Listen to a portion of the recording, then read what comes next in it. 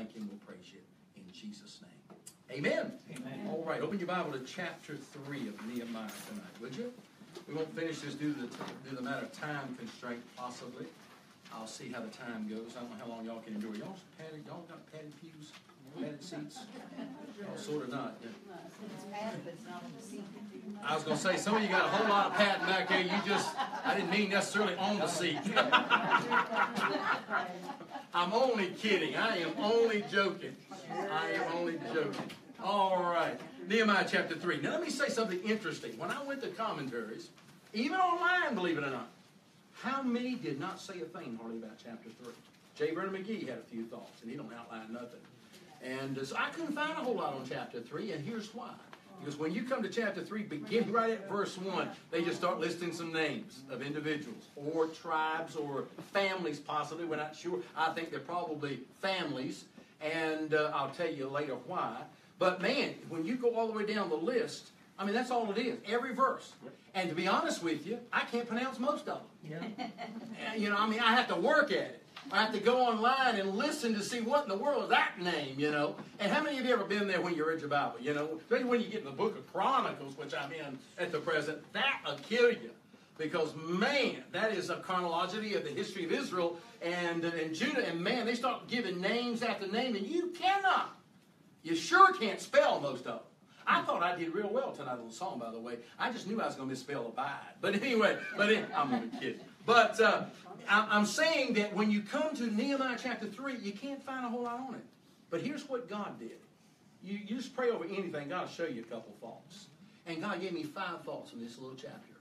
Now, I'm not going to mention the names other than one, I think.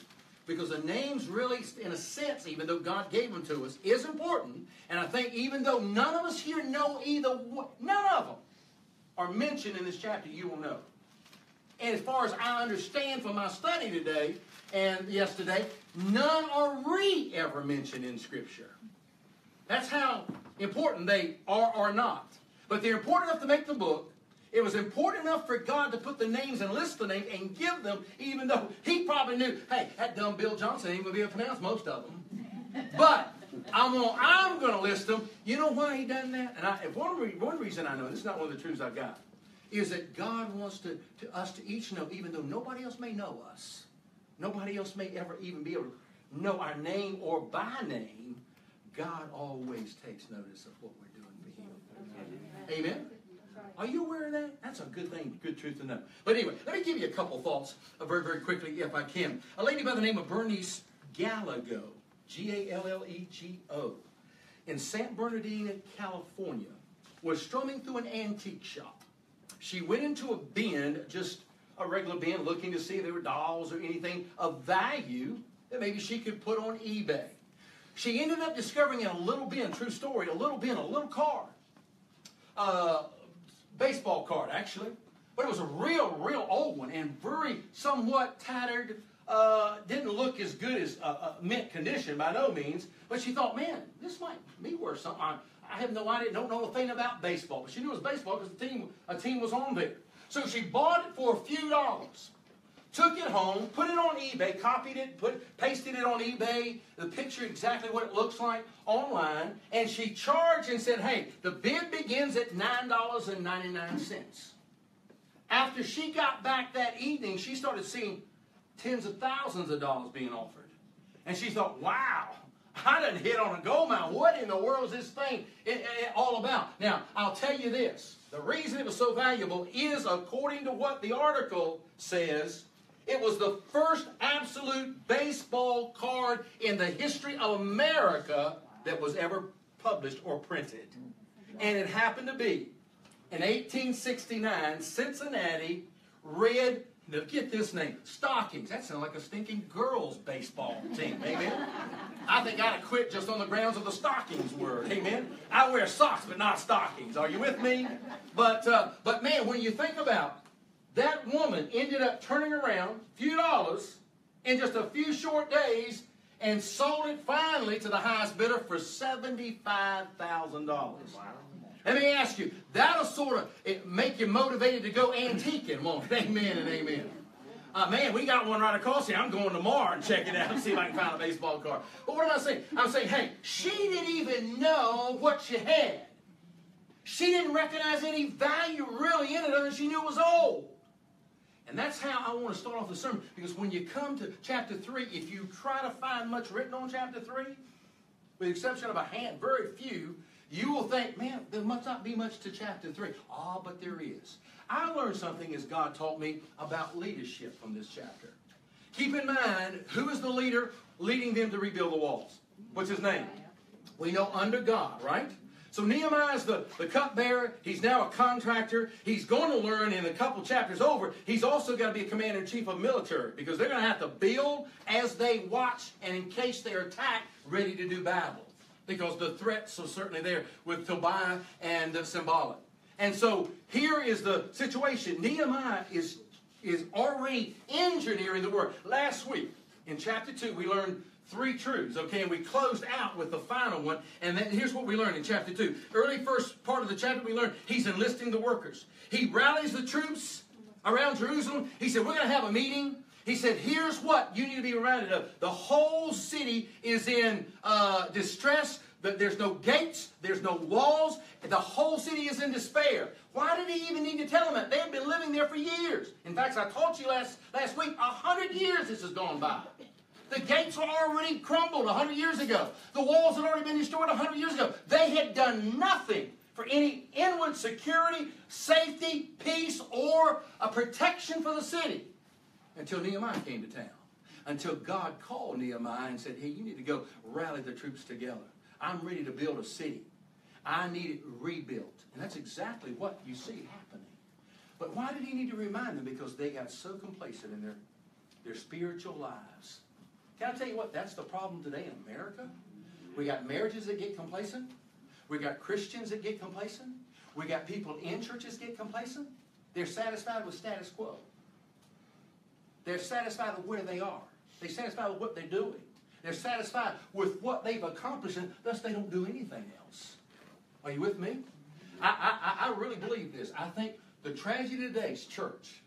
And by the way, let me say this. We need some wall builders again. Amen? And by the way, that's the title of the message, some wall builders. On the job, building walls. And man, that's what we need in our churches. That's what we need in the valley. That's what we need in America. Man, in America, we desperately in dire need of some wall builders. Amen? We need the wall builders of marriage again in the home and the family. They're disintegrating. I mean, man, I talked to that girl from West Virginia. It wasn't her family, immediate family. It's her cousin's family. And the things she told me going on in that home blew my mind. Nothing I had heard before. But, man, it just should never end up. It should not be that way in any home.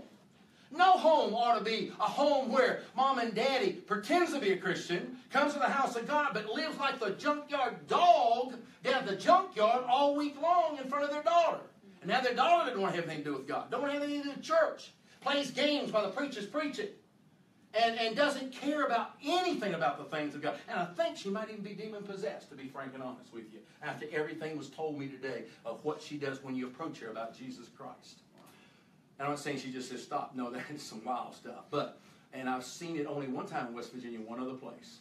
But it does. Don't think demon possession is not healed. By the way, I think there's more demons possessing and oppressing in America today than ever before. You know why? Because I think the power of God's leaving the church in America today. Mm-hmm. A lot of this mega church junk ain't what you think it's cracked up to be. Just because they run thousands don't mean God's in them. Don't mean God and the preacher's preaching like he ought to be preaching from the book. But I will say this, man. Thank God for every preacher that lifts up Jesus. Amen. And preaches the old-time power and the old-time gospel. But I'm saying, man, the church has become a social club in a lot of places. And that's why people don't like to make switches and change. I talked to a lady just recently, over the past 4 weeks probably, called me, asked me some questions about our church and so forth. And she said, man, I need to get to church like that. Basically is what she said. And I said, well, I'll tell you what, why don't you? Well, I got too many friends when I go to church. Even though that church dead as a doornail. The power of God's not there anymore. I'm going by what I'm hearing and been told. I'm just simply saying, folks, we need to realize, hey, there's only one reason to attend a church and only one reason to make decisions. And that's this thing right here, plus the Spirit of God in the church. Amen. There's no other reason. Friendships, forget. Hey, I had to leave, and I told her, I said, the hardest decision I've made ever in my ever-loving days. Honestly, still was. Two of them, I've had two hard decisions. One was to leave my last pastor. And that took 6 years of praying. 6 long, agonizing years, because I just wasn't positive, wasn't sure, walking away from security and everything else that goes along with the job, especially in that church. And the other one was a long time ago when I was just a little itsy-bitsy babe in Christ as far as I was concerned. And that's when God Almighty and through the Holy Spirit says, you need to leave Elam Baptist Church where you've been called to preach. There's problems here. The Spirit of God's changed, and the preaching's changed, and everything's changing. The Spirit is not where it used to be. And I knew it wasn't. I knew it before my parents did. And I had to leave the church I was called to preach in, was baptized in after I got saved at work, and plus my mom and dad were still leadership in that church. And I walked away, and man, you talk about hardship. Every meal was, I can't believe you're leaving us. I can't believe, man, what's wrong with you? You know, man, I had to be preached to, nagged by my parents every meal. Until finally, a year and a half later, God showed them I was right. And they did hire a stinker. I knew he was a stinker the minute he came in and preached. I'm just simply saying, man, we need some wall building again. Amen? Lives are crumbling before us. They need lives. They need walls of their lives rebuilt. Well, let's look and see what makes for good leadership. I want to call your attention to several things tonight, and we'll go as far as we can. Will you let me go until 15 after? I'll get 50% of it done. How about that? I want you to see Nehemiah takes control of the leadership. And as he is leading these people, even though the Scriptures does not give us anything at all in chapter 3 about Nehemiah saying anything, somebody's directing the work. Are you with me? And it doesn't imply anywhere in chapter 3 any of those named are leading the work. There's somebody God chooses not to name in chapter 3 because he's already told who's going to lead the work in chapter 1. He's finished chapter 2 saying, hey, Nehemiah, you're my man. You just lead them. You organize. You motivate them. You stir them up to do what I've called you to do. And these walls are going to come up. I'll help you every step of the way. And we've already seen that when he applied for the king. And the king gave him a right to leave for months away from serving the king in the palace. And then he even come and take the step further and says, hey, what do you need on your journey? And man, he said, man, I'll tell you what. We can have some timber. Like to have some stone. Like to have the means to be able to do what God's laid on my heart. Hey, the pagan king, by the way, this is the kingdom that destroyed it. And yet now they're going to help rebuild it. That sounds a lot like America. We go in and destroy a country, then we spend billions of dollars to repair it. Isn't it? But that's exactly what you find in Nehemiah. Look, if you would, at a couple thoughts very quickly. First thing I call your attention to is I see in his leadership a spirit of cooperation that he builds within the people. You say, where do you find that? If you read these verses, you'll find out that the workers that are mentioned here in everything that they do, God has placed it so that once you read it cautiously, carefully, and repeatedly, there's some phrases you'll catch a hold of, and you'll see, hey, God's saying, hey, if we're going to get God's work business done together, that's the only way it's going to happen, by being together and through our mutual cooperating one with the other. Everybody understand that? Let me ask this crowd a question. Y'all look like a semi-crowd that would know anything about football. But when it comes to football, John, you just be quiet, okay? You're probably the wisest of the football. Maybe Tim, I don't know. You play football? Not right, Daddy. When you were in school? A little bit. I sort of thought you were all four linemen standing up there in the line. But anyway, not you. I know you both guards and both tackles. But anyway, I'm only kidding, Tim. But if I ask for a vote tonight or suggested, who is the most important player on a football team? Just give me an answer. Quarterback. Quarterback? Quarterback? Anybody else have anything other than a quarterback? The center. The center? Yeah, he can foul up. Best quarterback can't get the ball. He won't give it to him. Amen and amen. Or throws it over his head every time. So in a sense, you're in a sense right. The coach. Anybody? Coach is vitally important. That's good. The person that takes the ball and runs it to the touchdown. I don't know. Well, it depends on who's got the ball. It's all kinds of things. That could be done even by a guard or a tackle if he gets a fumble. But anyway, good answer. Can I tell you what, in a sense, we're all wrong. Every single player is as valuable as the other. The reason you answer the way you do is because the quarterbacks or the running backs get all the glory. But let me tell you something, friend. The best legs and moving quarterback or running back in history could and wouldn't amount to a hill of beans without some good lineman blocking. And some backfield running backs themselves at certain play times hitting who they have to get pushed out of the way, get knocked on the ground so that he can run the ball. Are you with me? The truth of the matter is there is no more important player on a football team, baseball team, basketball team. I know they're stars. I understand that. But the stars are made to look better because of what the other teammates are doing. You take away the other teammates that don't play with the team, no star will ever prevail. Why? Because God is wanting us to know, as you read these verses, we don't know these men. We don't know these families. But every one of them had a specific job.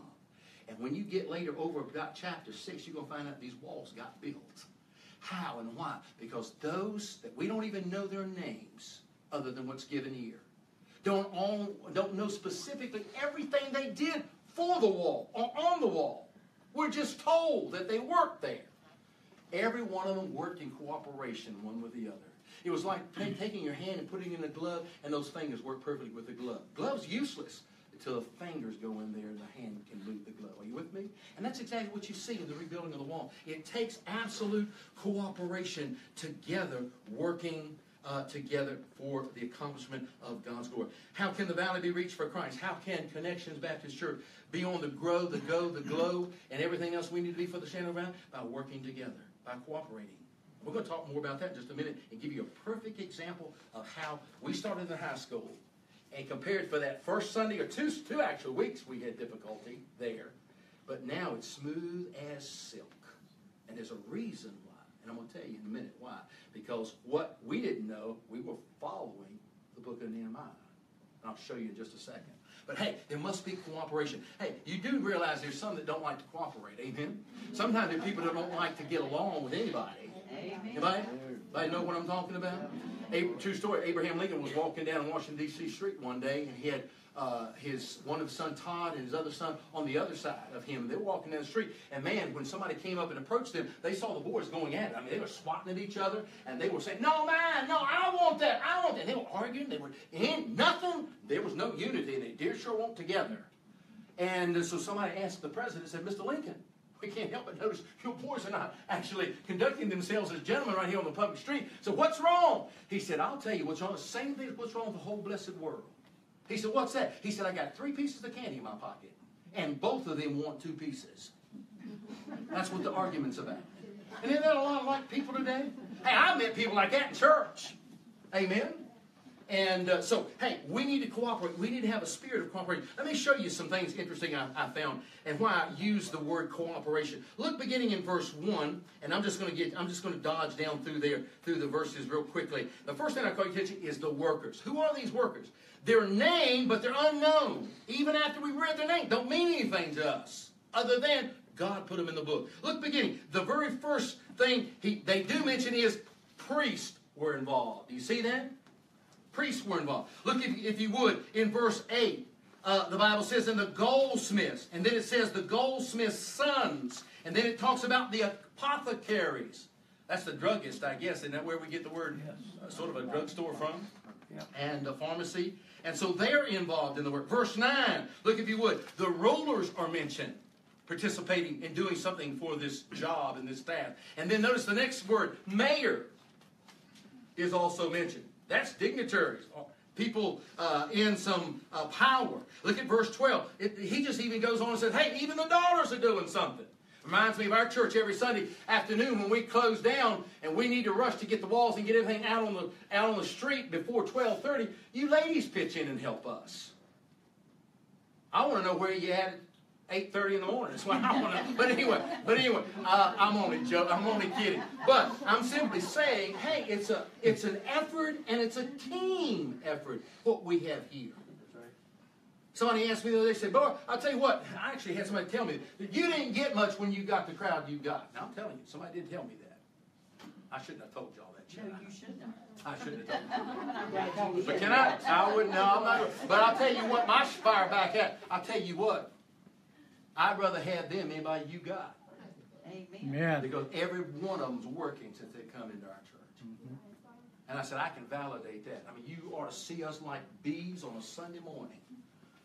Coming in that hive and everything's just boom, boom, boom, boom. Walls go up and the PA goes up and the audio goes up and the video goes up and all the things that we do to get it ready for the crowd that comes in on Sunday morning. Portable church ain't easy to do. I don't want anybody to know that. But you know what? We got it down where it's pretty easy for us. Good night after we work about 30, 45 minutes, most of us sit back and drink a lemonade. Amen and amen. But I'm simply saying, without cooperation, it could not possibly be done. Look, if you would continue, man. We're not done. Verse 12, the daughters. Verse 22, it says, plain people. I thought, what in the world, plain people? I thought, well, maybe he's talking about the plains. And then I thought, well, maybe the word means just a plain person. And I think that's really what it means. I got to think, hey, how can I illustrate that for our church? How can I illustrate that Bible study tonight? How many of you know Tom Carnegie? He's about as homely and a plain some person as you'll ever see. Amen? You do know I'm kidding, Tom. He's not even here to defend himself. He's tall enough to be plain. Shame on you. But anyway, plain people. I don't know what it means, but hey, they're mentioned. They're participating in the walls and the word. And then look, if you would, and even verse 29 closes with gatekeepers. By the way, if you went all the way through the entire chapter, circle as I did everyone, you would find that there are 15 individual occupations given to us, or individual types of people that are all participating. Why? Because they're cooperating. Now, let me ask everybody here a question. Don't you think every one of them had some differences about them? Couldn't some of these people have clashed a little bit? Hey, can I tell you the greatest loss I've suffered in churches, in church work as a pastor, is families leaving my church. Not because of me. I ran my own number away, I'm sure. But multitudes of times it's been because of personality clashes with somebody in the church. They just didn't like it. They didn't like the way he walked, they didn't like the way he talked, they didn't like the way he worked with other people. And they're saying, this guy, I'm not working with him, I'm leaving. And they've done just that. I'm just simply saying, hey, we need to realize that, man, we need to cooperate together in this thing of trying to win people to Christ. So there's the workers mentioned, but let me ask you a question. Does everybody in church work? No. I think they do. I think there's some working for God, and there's some in churches working against God. No, yeah. But when you're not doing anything for Him, what in the world are you doing positively for Him? Does that make sense? Mm-hmm. But do you think everybody's working in this crew that's given in chapter? I didn't see this before. I preached on Nehemiah before. These are new messages, though, I'm preparing. But I never saw this in my first time I studied, because I'm using the same Bible I did over the years ago. I want you to see something interesting. Drop down to verse 5 and see what it says in verse 5. And next unto them the Kohathites repaired. But look at that last statement. But their nobles put not their necks to the work of their Lord. There's always not only workers in a crowd, you're going to have a lot more shirkers than workers. Did you hear me? Mm-hmm. People that I don't care about the most activity you get out of them, if you stuck a piece of dynamite on it and blew it up, that's the most activity that person is going to have in a church in their lifetime. Because they just don't get with the flow. They just don't get with the program. They just have no heartbeat for the things of God. I've never understood that. I'm serious. Because I'm not bragging, I'm not boasting, but when God saved me, God put something inside me that I don't see in a lot of new converts even today. A desire to get in the Bible and study the book. A desire to pray and walk with God. And I'm not judging everybody. I'm going according to what I hear other pastors tell me what's coming through their church doors today. And they come in with, they have the attitude, you've heard me say this, their attitude is not what can I do now for God? What can I do for Jesus Christ? What souls can I lead to Christ? What kind of witness can I be? What kind of worker can I be for God? There are other options today, and the majority overwhelmingly say, what can God and the church do for me? That's the brand new mentality by the droves in churches today. Right. They're not interested in what they can do for God. What can the church give to me? Mm-hmm. What can the church possibly bring into my life that I need, that I'm void of? Does that make sense? Are you with me? Anybody ever meet some of those people? As a pastor, I've met plenty of them, visiting in homes and so forth. They just have a different attitude about church and about the things of God. So there were shirkers, and they were the noblemen. And then look, if you would, at the second thing. Look at actually, let's just look at verse 4. I'll get you to drop down and look at some things. I want you to know 28 times, and you got to consider this chapter is only how many verses? I didn't count the verses of chapter 3. Chapter 3 is 32 verses. 32 out of 32 verses, 28 times this is repeated over and over and over again. It's not always the same, but let me read you the phrase. The first time it's mentioned in verse 4. Look at verse 4. And next unto them repaired Merimoth, the son of Urijah, the son of Koz. Next unto them repaired Meshullam, the son of, I don't know, the son of whoever, don't care. But I want you to circle something. But next to them, and next to them, and next to them, and next to them. And I kept reading next to them. And sometimes it say next unto him or them. All right, it changes a little bit, but not much. But it always says next to, next to, next to. What is God trying to say here? I think here's what he's trying to say. He said, hey, every leader knows how important it is not only to get cooperation, but also they need to realize how important it is that they have coordination. That they're working together, but they're working in strategically different places. Does that make sense?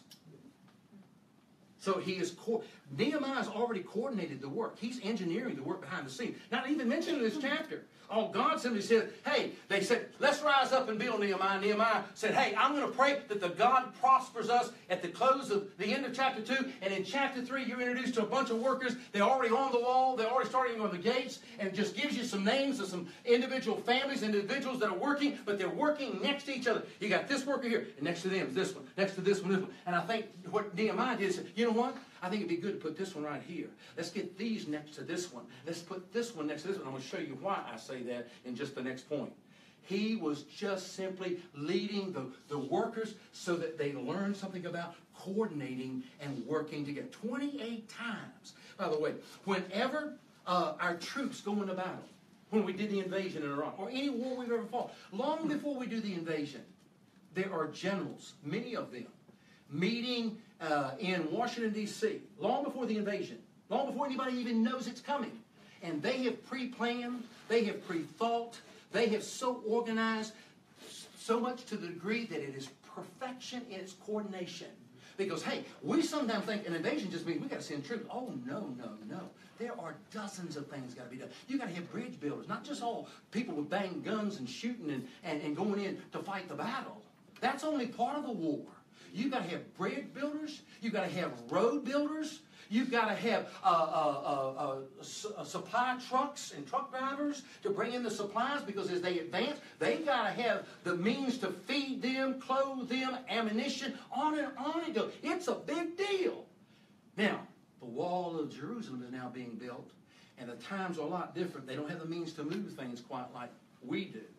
But you can bank on this. Nehemiah's got the plan already working out. And by this chapter telling us they were next to each other and they were doing this part of the work, this part of the work. They were working here, working there.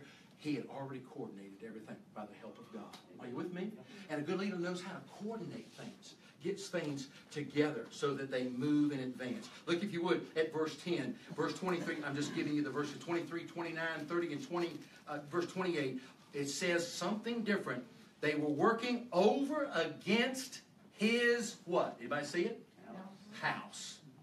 Have you ever wondered why in the world it was just saying they were next to each other, next. But now all of a sudden, changes. He said he put some over near where? Their own houses. Anybody guess why? Because when you're building the wall to protect your family, to give safety to your own kin, you're going to doubly be sure you do it right. You build it strong, and you don't cut any short cuts. Amen? I'll get it out in a minute. Are you with me? Does it make sense? And that's exactly what they're doing. And so, man, can't you see the coordination involved here? Let me give you this. Hey, I think thirdly, this chapter teaches us, because everybody's working perfectly, even though they've all got different backgrounds, educational background, financial background, personality backgrounds, abilities, and even gifts. And yet it's like a perfect puzzle being assembled together for the work of God. That's the cooperation. That's the coordination. But then to get it all to be accomplished, it requires great communication. Would you agree with that? Can I tell you what's wrong with so many places? We don't communicate well. We sometimes have problems communicating. I heard about a husband and wife that were at a gathering, and another man came up and said, hey, man, my wife and I having some marital problems. We're going to marriage counseling. You ever been to marriage counseling? He said, no. He said, what are you going for? He said, man, I'm going because we're not communicating according to my wife very much. He said, oh, my wife and I got that nipped in the bud. We communicate great. So what makes your marriage different? He said, well, number one, my wife has a doctorate degree from colleges in communication skills. A communicator. And she communicates with me all the time. So, well, how do you respond? He said, well, I went and I got my degree in acting school. And so whenever she speaks to me and tries to communicate to me, I just act like I'm listening. Amen and amen. Hey, the real problem in a lot of situations in the hour that we live today is that we have horrible communication. Sometimes even internally within churches. I've had people, over the years of being a pastor, had churches call me. I've had lay people from other people's churches. Now, I don't talk about other pastor churches. But ask me questions. And they'll ask me something about finances. You know, how do you do your finances? And this is how. And sometimes I don't want to get pulled into that kind of a thing. But, you know, sometimes they're just simply saying, hey, they're not communicating with us. We don't understand what's going on here. We don't know nothing. Are you with me? That's poor leadership. Because a good leader will always communicate and know well how to communicate with his people. Because, man, when there's no when the communication lines break down, anybody know also, long before Iraq is going to be invaded, the first thing on the ground they get set up thoroughly, is communication lines. They know everything communicationally before they know anything, even sometimes militarily, with the troops being launched. Because they want to know, once those feet hit the ground, running, they want to be guaranteed they can communicate easily, quickly, readily, so if something goes wrong, man, they can resolve it as quickly as they can. And you can't know anything in a battle unless you can communicate. Isn't that right? Amen. Can I tell you why sometimes divorces take place in marriages? Communication lines break down completely. They just quit talking. Or instead of discussing and talking and listening, they talk at each other. Now, that's not talking. Talking with each other is what God wants you to do. That's where one's listening, the other one's talking. Or vice versa. But when you start talking at one another, that's not discussion. That's not talk. That's just you running your mouth. Amen. Being bold and blunt, but I'm being honest. And probably if it's a husband you're talking to, he probably ain't listening anyway. So you might as well save your energy. John, listen to this down here, man. You got 3 chiming in. They must all know the husband. But anyway, hey, communication. Let me give you, and we'll finish this. If you let me go to 15, I think maybe. Hey, then there's a leadership which I call concentration. When you read these chapters, again, he concentrates the workers perfectly lined up where they need to be. He's already pre-calculated. Then he puts them exactly near their house, some of them, because he said, hey, if anybody's going to knock it out quickly and safely and not going to cut corners, man, the ones working closest to their house will stay focused on the job. Concentration just simply means get the people focused. Amen. Now, you got to keep in mind who is being attacked during these chapters. You're going to continue to see it under attack in chapter 4, in chapter 5, all the way up to chapter 6. The workers are being attacked, but the main one is the leader. Amen. Nehemiah is constantly being barraged by Tobiah and Sanballat. And man, they're constantly making fun, mocking. They even causing internal strife. And then before long, we're going to see internally in the workers, there's discord. There's division. There's some communicating with the Arabians on the outside, which is nothing more than Arabs. And they're communicating with Geshem and Tobiah and Sanballat. And man, that's always a no-no with the enemy. Amen? Amen. And that's exactly what ended up transpiring and changing. So they focus on their concentration, and Nehemiah gets them concentrated. Let me go back to what I said. John remembers this. J.R. remembers this. Grady remembers this. Paul remembers this. Tim wasn't with us at that time, and someone not here. Tom was with us. I'll mention those that when we first moved into the Haskell Auditorium. And the very first Sunday, we knew we were starting service at 10:30. We're going in at 9. That gives us an hour and a half. First 2 services were late the first 2 weeks because we just weren't getting it. And I tell you what, the walls are going. I mean, it looked good once it's done, but man, one service was 11:45 when we started the service. 15 minutes late. Can't be doing that. And people there seated and watching, and man, everybody's still running around like ants with their heads cut off, whatever. And that's exactly what it looked like. First 2 weeks. Paul, you remember some of that. And then eventually, and I had a job, I was just in charge of the nursery starting off. And then I, in fact, eventually moved into the auditorium, started helping them with the walls, because that was sort of lagging a little bit. So Tom, me, Warren Cash, and one of the boys of Mark Sprouse, whichever one decided to work with John at the time. I don't know which one specifically focuses with you. But anyway, let me tell you, after 2 weeks, we knew it wasn't working. JR and I met, and then all of a sudden, John calls me and contacts me and said, "Preacher, I got an idea." Now, when I tell you that, I hate to say this, it was a great idea. and I know while you're sitting there, anybody that knows John, I can see the shock on all of your faces. How did he have a great idea? Amen? When you look and know John Cosgrove. I mean, nothing through this skull ought to be great. Amen and amen. But it really was. and he met with me and he said, "Hey, forget what you and JR," I mean, he wasn't trying to be unkind. He said, "I've got an idea, and I believe this will work." He said, "Let everybody have one specific thing they focus on. They are only free from that job once that job has been completed. You can do whatever you do in the nursery, stay with the nursery." I ended up changing because I ended up finding Mark Sprouse had actually assembled the nursery as quick as I was doing it. I said, "Mark, you take this. I'm going in the main auditorium and help them." Now, after we did his plan the first week, we got it done with 30 minutes left over. Can I tell you now, most of the work outside of JR tying down a couple things, we're finished within now 45 minutes. Almost consistently. Now, I say that to say this. Everything we've learned from Nehemiah in this chapter tonight, I didn't see it then, didn't even know about it then. But every bit of what he got the people to do in chapter 3 is exactly how we've knocked from 10:45 completion down to now 9:45, cut an entire hour off of our thing. And things look, I think, nicer, better, and everything just moving smooth as silk. Why? Because I think we didn't know what we were doing. We just got back to what the Bible already said. God already knew how to do it. Maybe I should have read the book of Nehemiah sooner. Amen? I've been telling you that. Listen to me. I know. Yeah, John, right. Gotcha, man. I understand that. But anyway, I simply say that to say this. Hey, they learned to concentrate and to focus on the one area closest to their house or wherever Nehemiah said, that's going to be your job. That's your part of the wall to work. And that's exactly how we've done it. It's exactly how we've done it. Let me give you the last thing very quickly. I ain't going to finish it. Look at, I know you got to leave chapter 3. You find out all the way down in chapter 4, verse 6. The Bible gives a compliment to those who've been working on the walls, and it simply says what? Somebody read, John, read you in verse 6 of chapter 4? Read verse 6. "So built we the wall, and all the wall was joined together unto the half thereof, so the people had a mind to work." All right, now, this is being stated by somebody. Yes, it's God's word, so it's God, yes. But I think it's Nehemiah.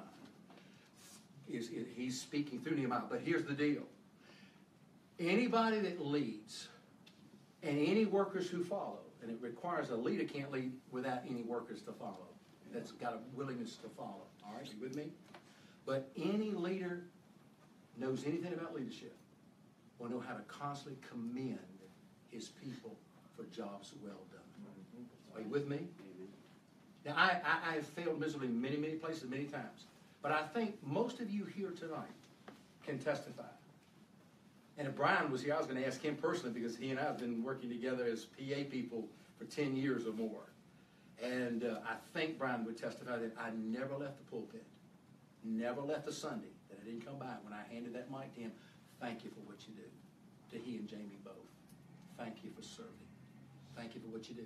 You never get a text from me without me saying thanks, or thank you so much, or thank you for your service.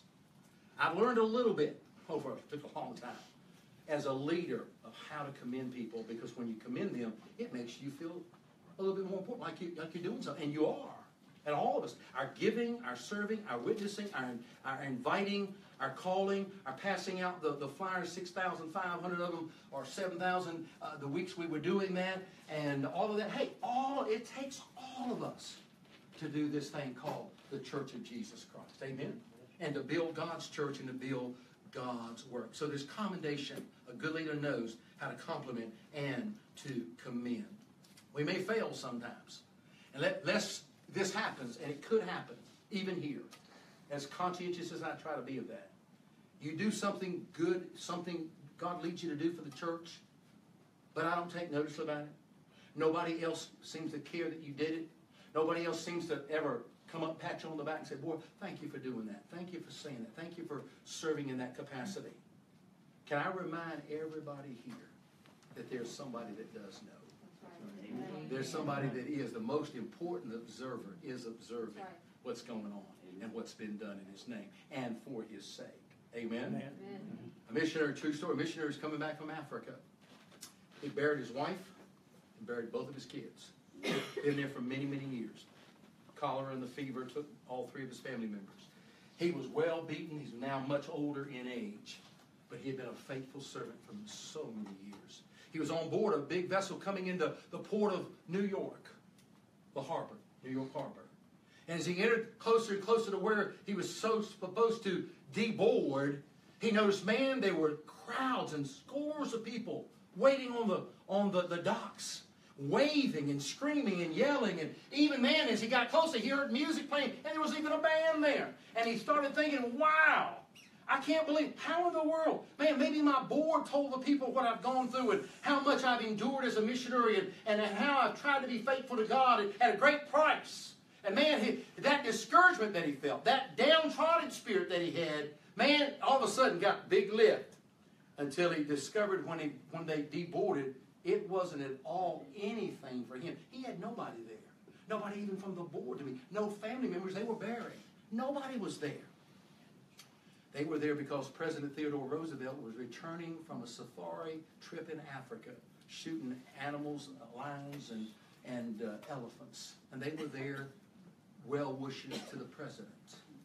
And deboarding, according to the testimony, as is written by the missionary, he said, I got discouraged like you can't believe.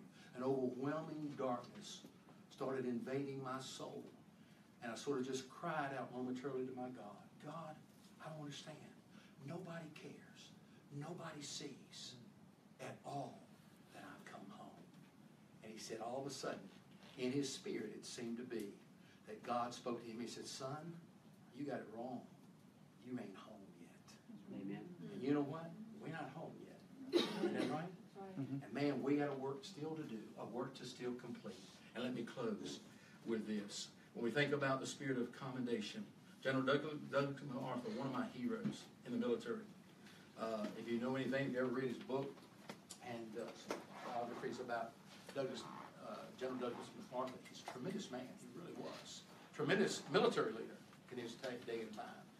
But he literally, they were invading and had a real serious invasion trip getting ready to take place. But prior to the invasion, they had to send a little small group in to scout out what and so forth. And it was so serious that Douglas MacArthur wasn't pulling punches. So he had a whole company of his men stand, a whole company. And they all stand there, and he's giving them and telling them, hey, I need some volunteers. I'm not going to mandate or command any officer or any other soldier because this is serious. You could very well likely be killed doing what I'm going to ask you to do. But it's got to be done. I only need a few good men who will volunteer. They say, as the story is written, that he turned around to his desk to be able to reach at some paperwork and to pick up a map to show them some things. And as he turned around, he had just told the men, if there's any volunteers, take 2 steps forward out of the company. And when he turned around, there was nobody had stepped up to the plate. Everybody was in perfect line. And he thought, wow. I mean, he's thinking to himself, according as he writes it. And then he turned to the men and he got rebuking. He said, I can't believe this. I've asked only for a few men, and I know it's serious, and I know you may lose your life. But surely somebody would have the courage to step out and say, I'll be the one to go. And his other officer turned to the general and said, Sir, you misunderstand. When you turned around, the reason you don't see anybody out in front is because all the whole company stepped 2 steps. He said they're all willing to do it, and they're all willing to go. Listen, I close with this. If we have that kind of attitude, and we have that kind of spirit, listen, the gates of hell won't be able to survive our onslaught. Amen. As we try to do it for God's glory and for Jesus Christ's honor. Amen? And amen. Let's dismiss in prayer. John, dismiss us tonight. Father, we do thank you, Lord, for love, grace, and mercy, Lord. We thank you for your word, Lord. We thank you for how it encourages us and it lifts us up. And Lord, it can help us, Lord, every single day, Lord, to stay focused on you. As, Lord, you've blessed this church with, Lord, helping Pastor Bill started and Lord, adding to it. Lord, I just pray, Lord, as we've heard about unity and what these people had to go through. They had to battle and to build it all at the same time, and Lord, their hearts and their minds and their hands were to the work. And Lord, I think it applies so much to this church, Lord, as we just keep focused on you and Lord, the high calling that you've placed upon us, Lord, to help build this and for this community, Lord, to save souls for Christ. As Lord, we thank you so much for your word, how it encourages us and challenges us. And Lord, thank you for our pastor, Lord, who's been blessed, Lord, enough to be able to start another church, and Father, to have a group of people that he loves, and Lord, we're willing to stand behind him. Lord, as he's our Nehemiah, we thank you for him, Lord. We just ask, Lord, that you would bless us each day this week, Lord, as we continue to Lord, to push forward for you. Lord, bless the church on Sunday, Lord. Father, as we spoke earlier, Lord, we're looking for a building. Lord, we want to get planted and have a place where people can call home. And Lord, we just lift that to you, Father. We ask you to provide for that. You've done so much and almost feel ashamed to ask for any more. But Lord, we know that you know our need. And Lord, that's the heart of the people, Father. We just ask that you would, Lord, bless that. So, Father, we thank you again for another great service, Lord. We ask that you bring us all back Sunday and perhaps bring a visitor, Father. And Lord, give us a good day, Father. Help this church to grow at Lord, your pace. Yes. May everything that's said and done bring you honor and glory. And we pray all these things in Jesus' precious name. Amen. Amen. You are dismissed. Thank God y'all finally get to go home. Amen.